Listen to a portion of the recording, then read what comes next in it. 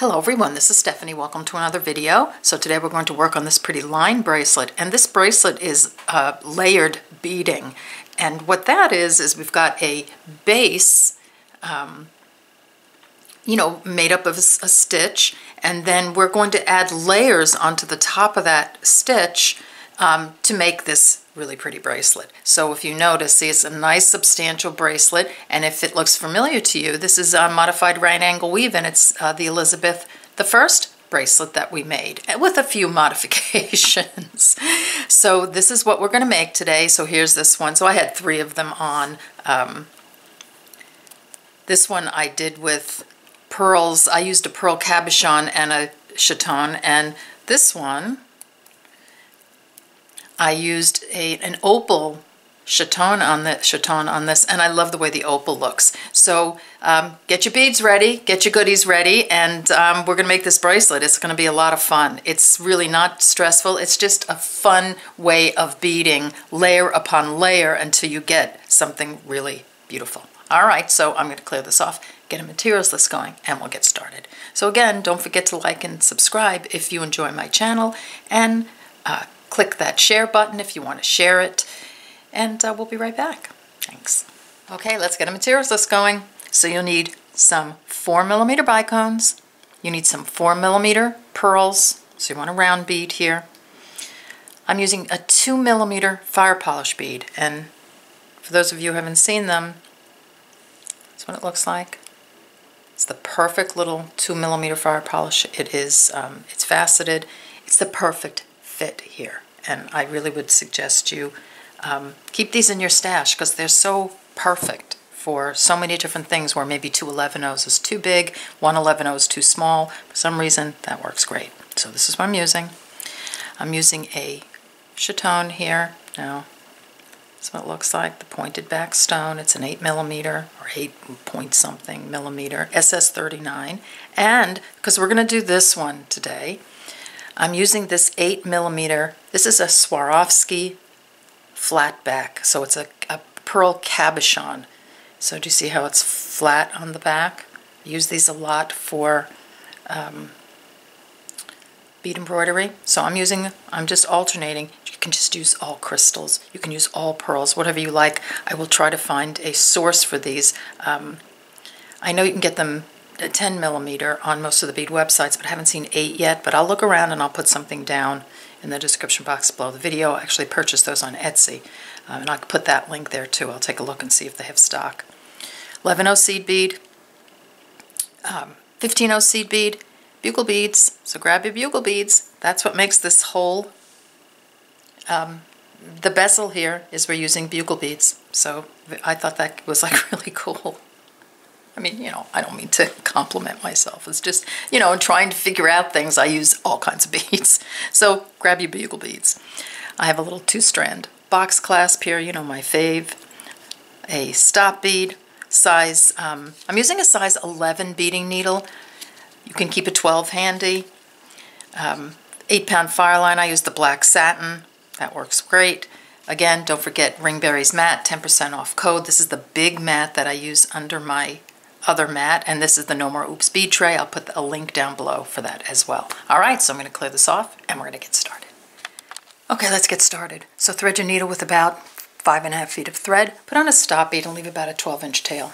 So this is a modified right angle weave base to this bracelet that we're going to layer on top of. Now, if you've done the Elizabeth I bracelet, it is pretty much the same as that bracelet. If I kind of change the way the sequence I put my beads on, it's really the same modified right angle weave. The only difference is if you've done the Elizabeth bracelet with, I'm going to turn it on this side, with 2 11-0s in between the pearls, you won't be able to do the bezel on top like this, because when you use, and this is just for you guys, when you use 2mm, the 2 11-0 seed beads, your netting changes from 5 beads on a side to 4, and we need those 5 to create a bezel here for this chaton.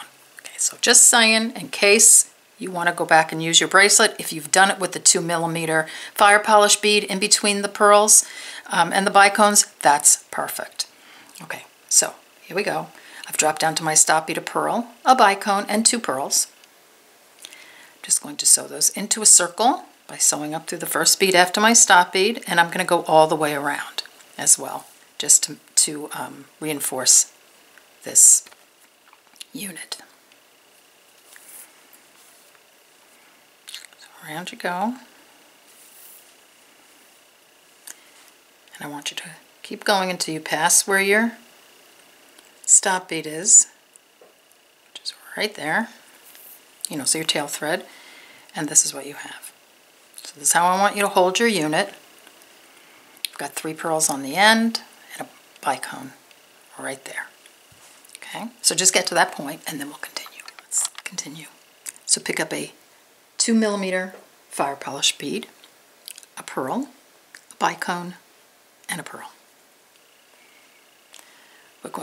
We're exiting this pearl. We're going to sew through the bicone this way. See which way my needle's going? Pop those on like that. To put another unit on, I'm going to pull my thread a little in this direction. I'm going to completely skip that 2mm bead. Let's see if I get my lights a little better. I'm going to completely skip it and I'm going to sew through this pearl. So just sew right past through that 2mm. And that's what we have. Okay. I'm going to pick up a 2mm, a pearl, a bicone, and a pearl. I'm going to do that again. Exiting this pearl, I'm going to sew through this bicone, like that.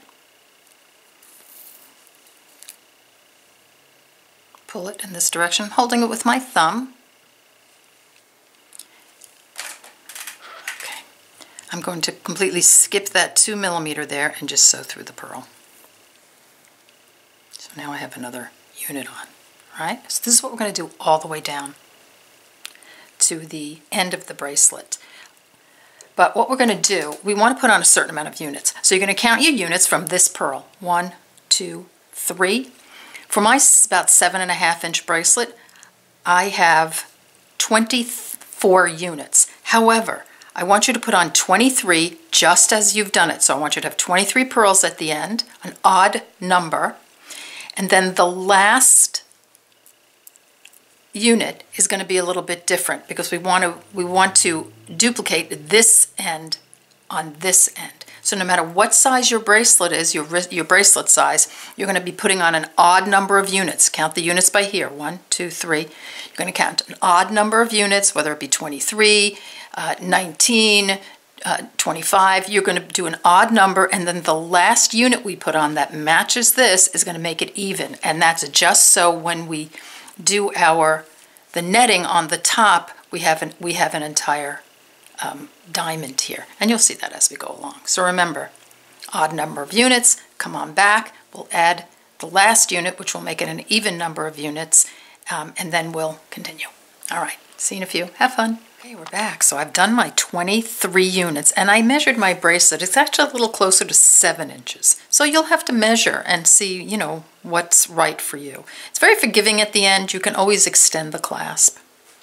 All right, so I have my 23 units on. I'm going for 24.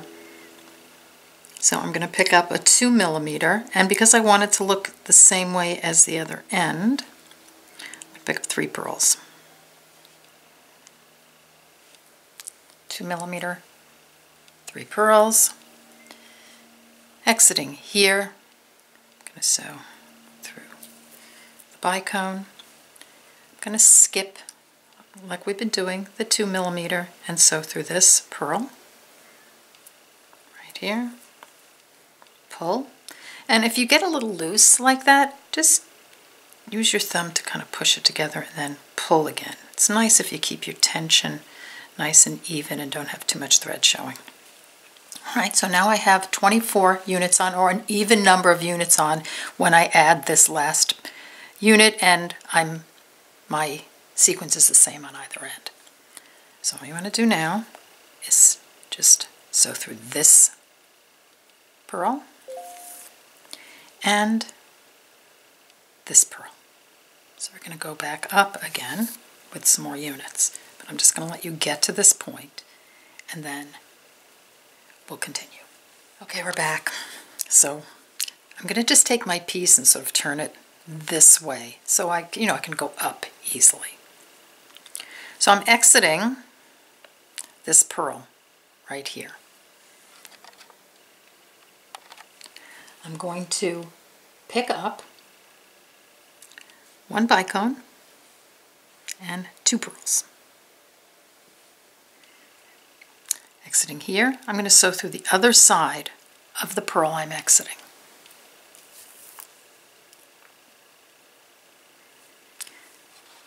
Let me just move my camera down a little just so that it's not so distracting seeing all the beads up there. All right, so this is what I have. So I'm exiting here. That's how we're going to move up. I'm going to pick up a 2mm fire polish. I'm just going to sew directly through the next pearl, right above the one I'm exiting.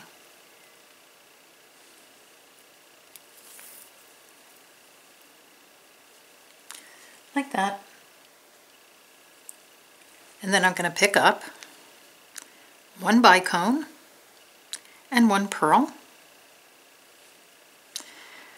I'm going to sew through this bicone right here, so this way, and then on the diagonal I'm going to skip the 2mm and I'm going to sew through the pearl.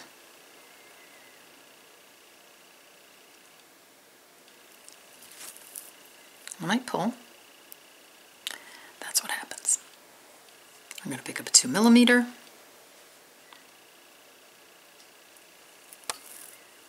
sew through the next pearl. So do you see how that's making it nice and even? So we have our 2 bicones here, we have the pearl surrounding them. So then we're going to pick up a bicone and a pearl. Do the same thing. Exiting this pearl, I'm going to sew through this bicone, skip the 2mm, and on the diagonal I'm just going to get in there and sew through the pearl. Like that. Going to give that a little pull, put your thumb on it, and that's what you're going to do all the way down until a couple of units before the end, and then we'll get this ending going, and then we'll continue. Okay, we're back. So I'm coming down to the very end, and I have to put my last unit on here, so I'm going to pick up 2 pearls. Like so. And then I'm going to sew diagonally through the bicone and the pearl. Like that. And that's going to put my unit on, so it matches the other side. So here, and there. Okay, so what we're going to do at this point is, if you have enough thread to come down again, we're going to sew through this pearl and this pearl. Okay, just like that. And then we're just going to add a 2mm fire polish bead in between each pearl. And you might have enough thread to do it, and if you don't, then add thread. You know, always put my adding thread video link in the description box below this video, so if you need to add thread, you can very easily add thread. So I'm just going to keep going down.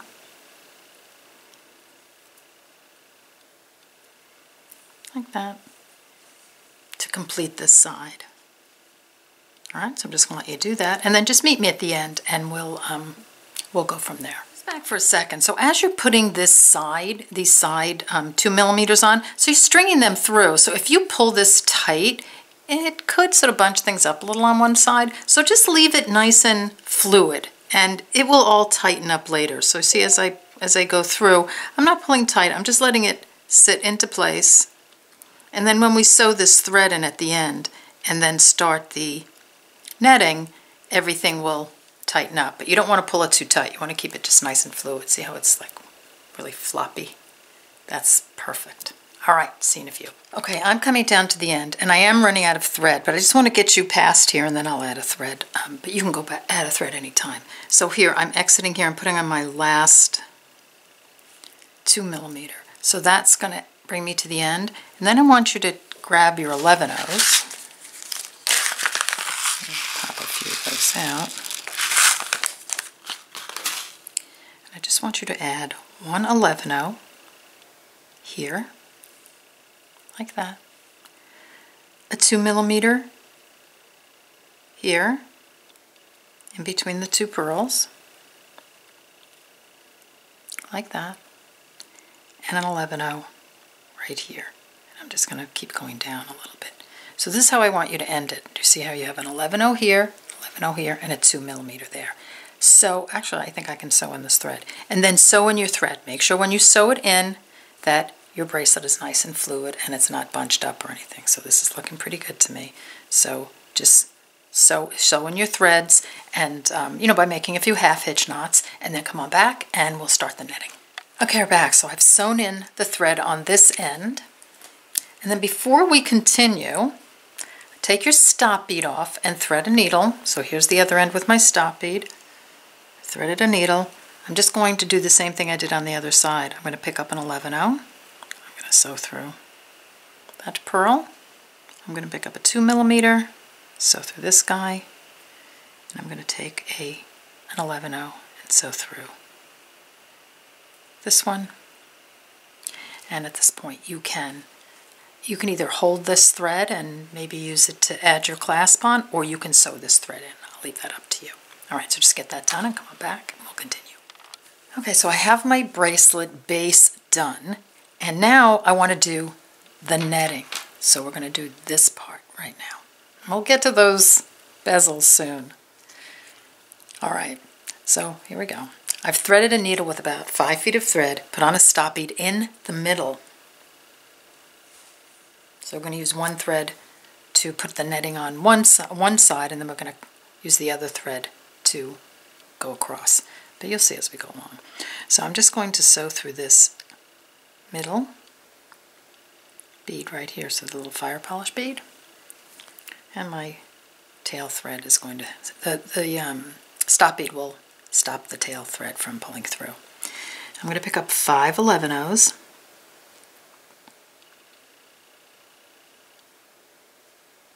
And the prettier your 11-Os are nice and even, the better your netting is going to look. So exiting here, I'm going to sew through this one on the side. So using the fire polish beads now to sew through. And then I'm going to pick up 5 11-Os,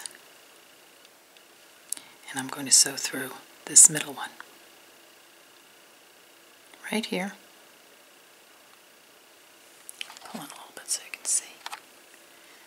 Alright, so I'm doing this sort of diamond pattern like that.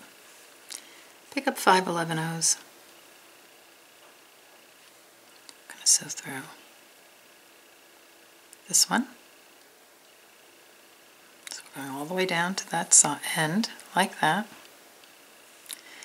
Pick up 5 11-Os. Going to this middle one, right here. Like that. Pick up 5 11-Os. And we're going to sew through this one. So we're just going to zigzag with this side at the moment with 5 beads until you get all the way to the end. And then what we're going to do is we're going to do the same thing with this side, but I'll start you off on that side. So just keep doing this over and over again until you're at the end, and meet me at the end and we'll finish the end together. Okay, I'm coming down to the end, so I'm going to pick up my last 5 of my 11-Os, and I'm going to sew through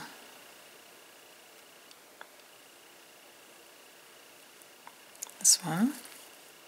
Actually, we can go one more.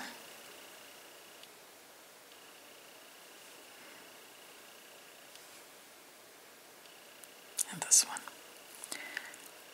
Alright, so now we're at the end here. So all you're going to do is, actually just let you get to that point and then we'll start the other side. Okay, we're back. So I took off my stop bead, and now we're going to zigzag our way back with the other thread. So here I've picked up 5, taken off my stop bead, threaded my needle, picked up 5 beads. I'm going to sew through this one. So exiting right here, like that. Pick up 5, up your 11 O's. I'm going to sew through this guy. So that middle fire polish. So that's our first diamond. Pick up 5. So through this one.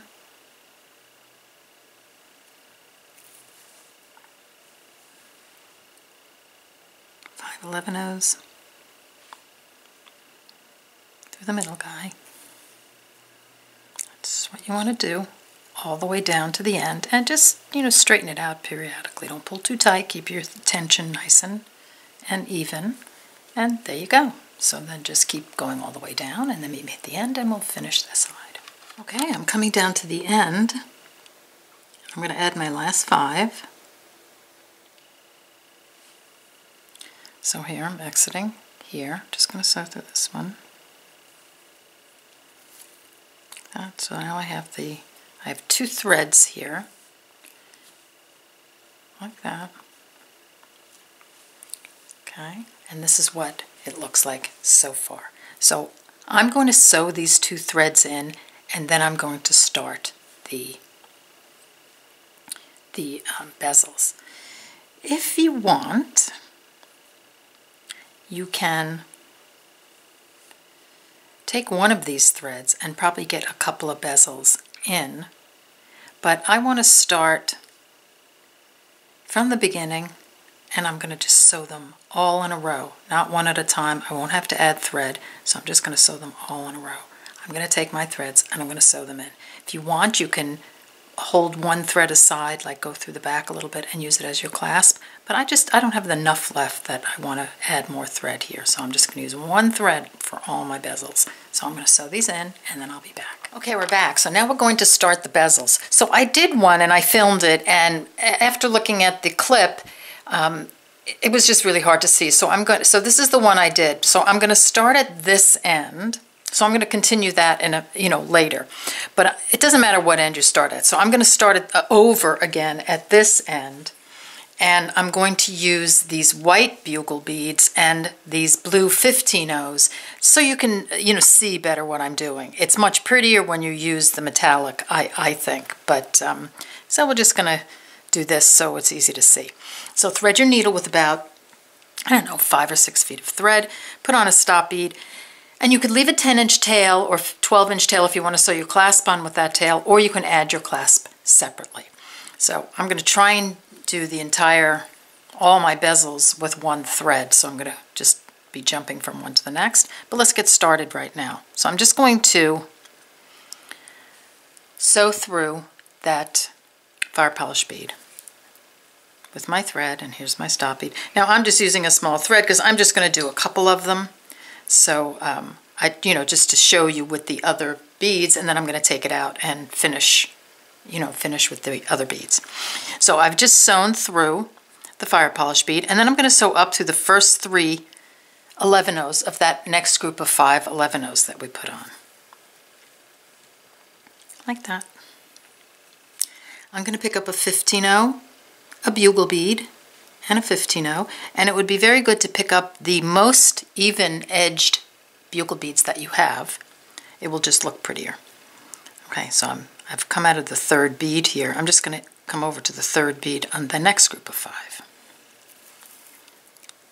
And you'll be able to see it really well with these white bugle beads or cream-colored bugle beads. All right, then I'm going to pick up a 15-O, a bugle, and a 15-O. Do the same thing in the next group of 5.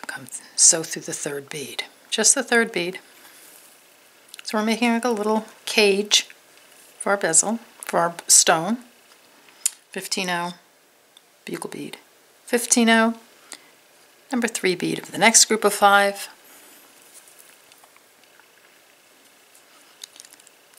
15-O, bugle bead, 15-O.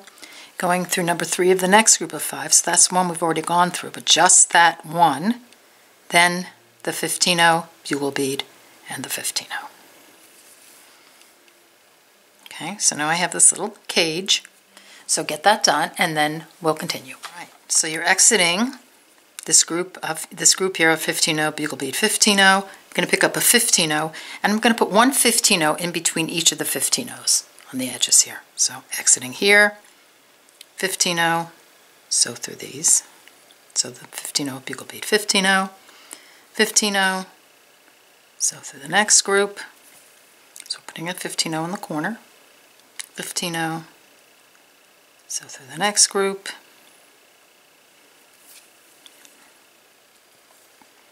15-0, sew through the next group. I'm going straight ahead through the 15-0 bugle bead 15-0, the next 15-0 and the one in the corner, because we're going to keep going around. So at this point you can go around one more time. You don't have to pull like super tight because we have to get that stone in, right? So here I'm just gonna go around like so.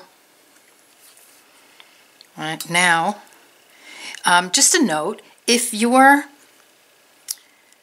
little fire polish bead down in the middle there is sticking up, because sometimes it sticks up, so I want you to push it down, because that way the point of your bezel will, the point of your stone will go into that. So here's my flat, my chain nose.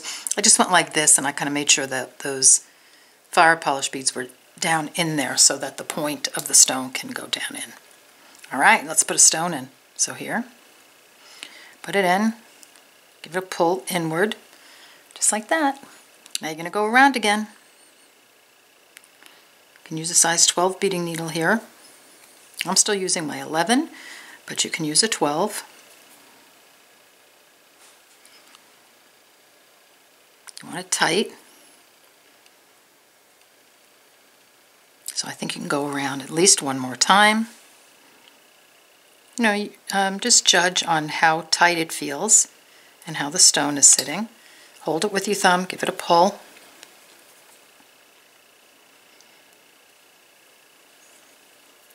Continuing around. And I'm going to, let's see, where do we want to exit here? I can exit this 15-0 on one of this on the side. So right now I'm on this side, so I'm going to exit this 15-0, that first 15-0 after the bugle bead. If you're here, exit that one. Doesn't matter. I'm going to tighten it. That's not going anywhere. That's perfectly fine. If it's not straight, you want to straighten it out and tighten it. Okay, that looks pretty good. And if you need to go around again, go around again. So mine looks pretty good. So I'm exiting this 15-0 right here. Actually, you know what? Let me let you get to that point, and then we'll continue, because I want to make sure you get it nice and tight. Okay, so I went around, and my bezel is nice and tight. So you're exiting a 15-0 after one of the bugle beads here. I just want you to make a turn, and you're going to go down these two on the side, like that. And then you're going to turn and go through this pearl on the outside. Now that seems weird, but it locks everybody into place really nicely, and it's going to get us down to the next opening to put the next bead on, or the next bezel in. So do you see how that? I've just made a turn here, come here, around here. I'm going to sew through the fire polish. So the next fire polish. Get my needle in there. The pearl and the next fire polish. Ouch.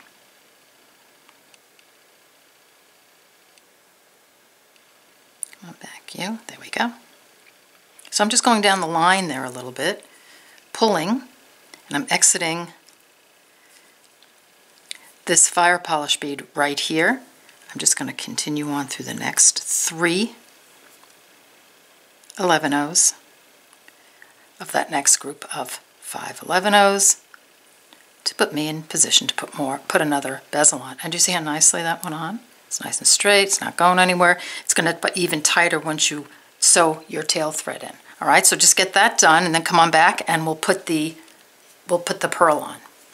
Okay, we're back. So I was going to put on a pearl with you, and I did make a clip. However, for some reason it didn't record correctly, and I just didn't check it, and I went ahead, and when I checked it I saw it wasn't good, but I had already taken everything off and started doing my regular, my regular bezeling. So you can just, if you need further instruction on it, just rewind.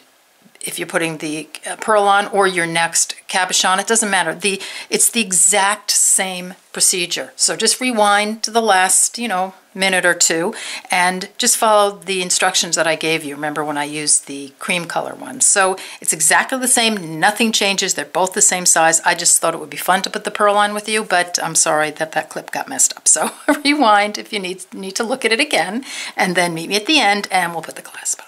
All right, see you soon. Okay, we're back, so let's get one end of the clasp on. So I'm adding it separately, so I added a thread on. I just think with a bracelet that has this much involved in it, if you break the clasp and you've added a thread, it's easy to replace that clasp. So, it's up to you. I'm going to pick up 2 11-0s. So I'm exiting. I put my thread on and I'm exiting right here. Through this 11-0. So I'm going to pick up 2 11-0s. I'm going to go through 1 ring on the clasp, and I always use these clasps. I just think they're so pretty and they're very vintage looking. I'm open to using other clasps. I mean, I do use other clasps, but I'd like to find some other 2-strand box clasps that I like as much. Okay, 11-0, 4mm 11-0. And as I always say, if the rings aren't facing the way you want them to face, then you can purchase these little 3 and 4mm locking jump rings and then put it on the way you want it to face, so you can add any clasp. So just like that, and then 2 11-0s. I'm going to go through this guy. So now you have your clasp on. Now I'm just going to turn it on the back, and I'm going to just start sewing through some beads here. So I have I think this is a size 12 beading needle, so it's a pony, so it's bending a little bit. But I'm just sewing, I sewed through the pearl, I'm going to go through this guy, and then I'm going to work my way around, maybe go through this one, and just until I can come around and reinforce again around the entire clasp. So work your way around. You might have to go this way, across and up, and then go around again. But I'll let you figure out your little path there to get that on. But that's how you're gonna get it on. All right, so get that done, and then you're gonna do the exact same thing for the other side, because it's the exact same closure on the the exact same rings on the other side. Then come on back and we'll finish up. Here you go, it's done, and I love it. I think it came out great. That's what it looks like. Perfect fit. Really pretty. Here is the amethyst bracelet. Love that one. Here's one I was playing with, and I was just sort of practicing a little bit, and I love the opal beads on this. I love 3 together. Wow, that feels so good on the wrist.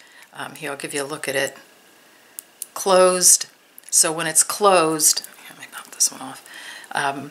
It's a nice substantial bracelet, so you have a really nice, well beaded inside, it's sturdy, looks pretty even from this direction where you see the bezels. So I hope you enjoyed this video. We'll definitely revisit this in some way, maybe a ring, that could be cool. Maybe, I definitely think this would make an awesome necklace, so stay tuned. All right, so I want to thank you again for joining me, and I'll see you in the next video. Take care. Bye-bye.